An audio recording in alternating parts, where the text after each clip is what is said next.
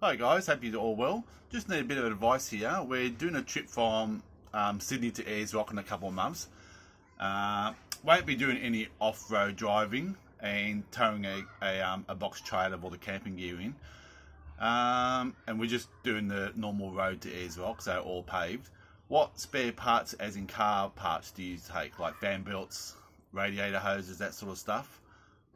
Nothing too full on, just the basics. I wasn't sure what people normally take. Do people take any? Is there plenty of places on the way there that if you do break down, can you call someone? We will have full off-road NOMA service.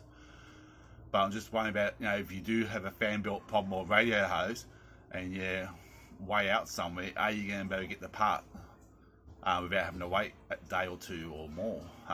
Is it better to take a few of those basic parts with you?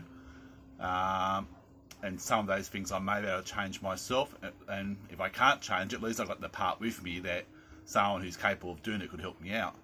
So just asking for a bit of advice, guys. See what you guys reckon. Maybe you guys think I don't need any parts, and there's plenty of parts readily available along the way to Ayers Rock. Or maybe I just need the very basics. If you could just drop me a line, guys, and let me know, that would be fantastic. Cheers, guys.